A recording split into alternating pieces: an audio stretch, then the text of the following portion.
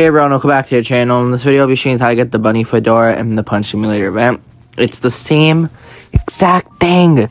The Feet Buff Noob, Cowboy Boss, and the Yeti. Oh god. It's literally the same exact thing as the Axolotl and the cow. Why? It sucks. I'm genuinely getting annoyed that I have to spend my time editing the same exact video with a different item. It's literally boring. Anyways, to get the item, you just hatch pets and beat up people. Yay. You can tell I'm unamused by these events. They suck at this point. Genuinely, I'm like really annoyed at this point. It's the same exact item. Just different retexture, different animal, and the same exact quest. Buy your pets, do whatever you want. I'm just done explaining, to be honest.